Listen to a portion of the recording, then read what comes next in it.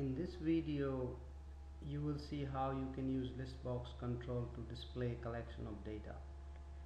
So let's start creating by a new project in Visual Studio 2008.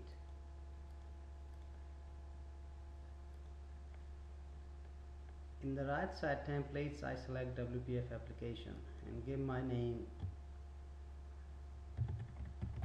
SimpleDB.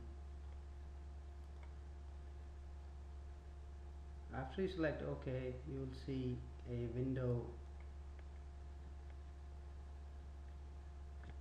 and now from the toolbox what I do is I just simply drag a ListBox control to the window and I resize it.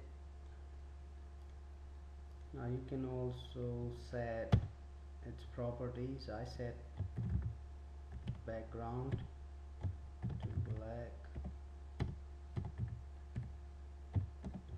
and foreground to orange. Now F7 take you to the code behind. In code behind, I do is I first import system.collections namespace.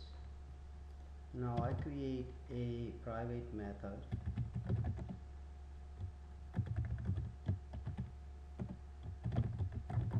called getData. This method does is create and returns an array list.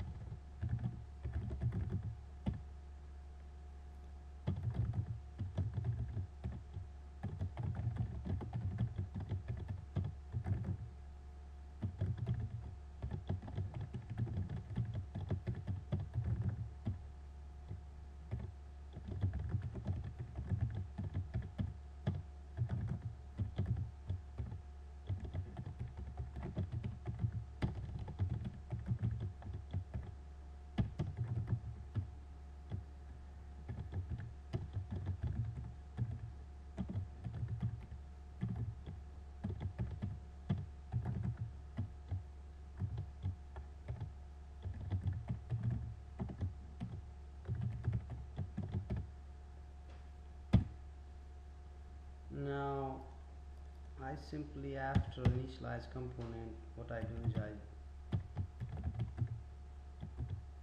I set item source property to this getData. That's it. Now you build and run your application and you should see that data is being displayed in your ListBox control. That's all.